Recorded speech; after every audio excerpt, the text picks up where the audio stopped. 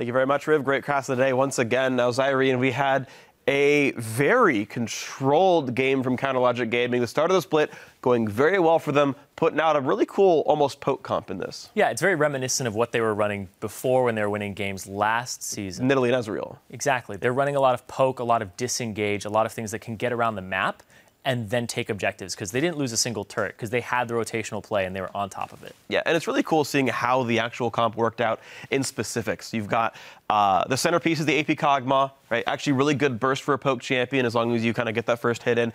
And all the champions that were picked fit so well with the composition. So having some kind of ranged lockdown, like a Sejuani or in this case an Ashe, is very good. It's not about engaging with your body, it's about just locking someone down so that Cog can follow up. Ashe sets up Cog really well. The other lineup are all disengage or defensive-focused tanks. Headbutt, Lee Sin Kick, Maokai in general, the king of defensive top lane tanks. So they're all centered around the fact they can set up Pobelter's Kog'Maw, and if something happens, they can all meet wall in front and keep things from going badly. It honestly works really well. Yeah, I feel like the Kog'Maw was kind of late-game insurance policy for them, because I feel like everybody else on that team is really good at picking people off and catching them out in rotation.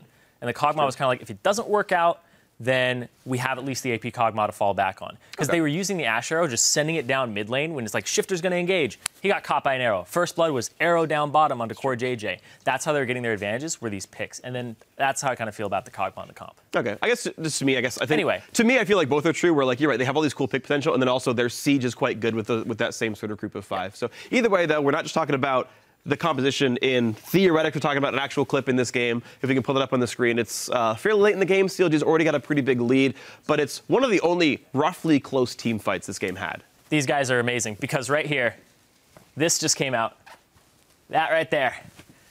That bowl is going to hit nobody, and that's going to make Gamsu have to come up from right here. He's going to engage the backline, and he's going to go after double lift. He's going to try to get on double lift, and because this doesn't hit, and also they only get a little bit of the fear off. Like, Pobelter is okay. He doesn't get hit by the fear from Hecarim. That's going to cause Shifter to have to overcommit to kill double lift, which gets Shifter killed as well. So as we roll this clip out, you're going to see Bola doesn't stun anybody. Then you're going to see Shifter's poking. He gets hit on, cleanses, runs up. He's out of this fight. He can't do autos. Gamsu goes through, doesn't fear Pobelter, and they hit double lift back. Now Shifter has to commit for double lift, and he goes too deep into the fight. He's pulling himself backwards. He's singled out by Pobelter at this point. And then Afromu and the rest of the team is doing zone control up at the front so that their backline cannot get to the backline of CLG, and Pobelter cleans house on that one. Yep. So the failed ultimates were really what made that fight there. It was actually pretty impressive. Shifter's ulti nearly won the fight for them because it knocked all the tanks back, and suddenly it's just Kog'Maw and Ashe stuck on the other set of Sand Soldiers. But what if the other ultis had hit? Alistair and Lee Sin, well, also, I mean, just keep in mind, Alistair and Lee Sin, like, knocked Hecarim back out anyway. Like, they nearly could have 2v2'd the backline. That fight could have been very different. But, of course, good play by all of CLG. Nice try by Dignitas, of course. Really a wonderful start to the season for the new CLG lineup. Either way, congrats to them for the 1-0. But for now, we're going to send it over to the Dash for some interviews. Thank you, gentlemen. Here with Pobelter and Afromu. After a very solid, methodical victory there, we saw a fairly low kill until the later stages of the game, and that's what I kind of want to throw to you, Afromu. It was brought up pretty quickly into the game that it seemed like you guys were reverting back to what was working for you during the regular season of last split in terms of play style. I think we discovered ourselves a little bit better with our new members coming in as well in Pobelter.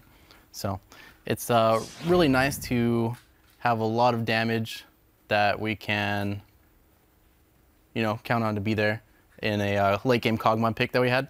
So it was nice, but I thought Dignitas also played really well, and they countered what our 2v1 strategy was to make it even. But in scrims, you know, it wasn't going that way. We were really far ahead, of course. That's how it happened last split as well.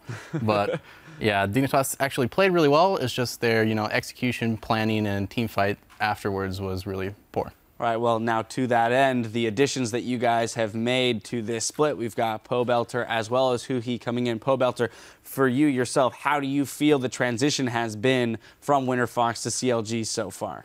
It's been, like, really great. I knew it would be probably an upgrade because obviously CLG placed higher than WinterFox. WinterFox got relegated, so I knew it would be a little better, but I feel like I fully trust all my teammates, and I don't know, I just think they're all really good, and so it's really nice to play on a team like this. And so how exactly is scrimming going to work once we have Huhi here? Because I think there's going to be some, a lot of people are curious as to how the dual mid laner thing is going to work. So when we've got both mid laners here and present for all weeks, dividing time between the team and actually being able to level up the team synergy with both mid laners has got to be difficult. Yeah, honestly, that's up to our coaching staff. That's to their discretion. I'm not privy to like how exactly it will be handled, but I trust that they'll do a good job. At the moment, do you feel that there's a glaring difference between the two of you as mid laners, a strength that you bring and a strength that he brings that's going to allow you guys the capabilities to put more strategies into practice? Huhi's actually still in Korea working out his visa with management, so he hasn't been able to. I haven't seen him come over and scrim with the team yet, so I'm not exactly sure so far. But I'd say generally, like, I'm more of a risky player, and I'll put myself in a riskier position and use my own summoners to deal more damage, but he just likes to play more methodically. So I think that's the difference. Well, and so then on the other side of things, we had some support staff changes. We have Zixlal moving up into kind of like the head. Like, how did Kobe named it like the analyst with power, essentially. And then we have Blurred Limes coming in. How has the shuffling around of management been for you guys so far? It's more defined in what our coaching staff's roles are. So we have Chris, who's our new coach, who handles more lifestyle stuff, as well as, the egos that we have on the team and attitudes, and he really just breaks it down and kicks our asses essentially when we screw up. He also makes us have a lot of physical activity. So like in the morning we'll do a lot of stretching, we'll run, we'll go play basketball 3v3 or something like that. So it's pretty cool. And then we have Tony, Sir Tony Coach Gray, that's what we call him. Sir Tony Coach Gray. Yeah. I like it. Who is more the strategical mind and sets up our picks and bans, talks with us how to play the game, what champions we should be playing, so he does the more, that kind of stuff. Right, so this time around, the composition that we saw you guys build, we had the Kog'Maw for that late game, poke, and just high amounts of damage, as well as we saw the Lee Sin come back in and the Alistair with the Maokai. So a very solid front line with, Smithy building full tank on that Lee Sin. Is this kind of what the new mid lane situation is allowing you to do, put a lot of pressure on the two carries and a massive support system between the other three players? Honestly, it's just how the meta is right now.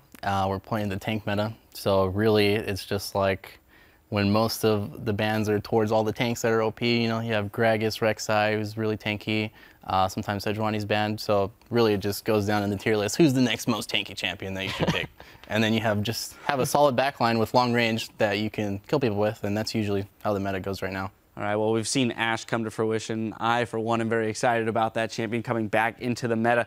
Finally, I do want to get you guys' thoughts on the other top-tier teams, coming into this split. We saw C9 and TSM play it out earlier in a very exciting match.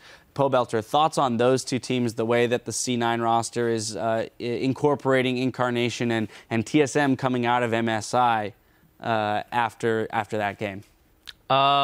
I think that game in particular, it was kind of weird actually, because TSM, it feels like they should have won that game because Bjergsen was up like 100 CS in mid lane, but ultimately C9 just had the better team comp. They had Rumble Kog'Maw, I think, versus, 2 immobile carries. And once it gets late enough in the game, then they can just pretty much kill your backline without TSM's backline being able to deal any damage. So I think that game was won more so on picks. TSM and C9 obviously still going to be two of the best teams in NA. Right, so into that end, right, we've seen where two of the best teams, are as of right now. We've had a good litmus test for, where 1 and 2 are at the beginning of this season. We've now watched you play. You guys have had your first try on the LCS stage with this roster. Aphromoo, how do you feel the outlook of your season is? I'm asking you to project 9 weeks into the future here when we're approaching playoffs, but do you feel that this CLG roster with the new coaching staff and the ability to swap out mid laners, will find their spot back up in the, in that top echelon of teams? I like to quote Darshan on this, where he says we're going to be a top 3 team by the end of the split. So That's There what I it believe is. as well. All right, well, glad to hear it. Once again, gentlemen, congratulations on the victory, starting the split off right, 1-0. Team 8 and Team Impulse are loading onto the stage and will face off in our 4th match of the day, so don't go anywhere. The North American LCS continues after this.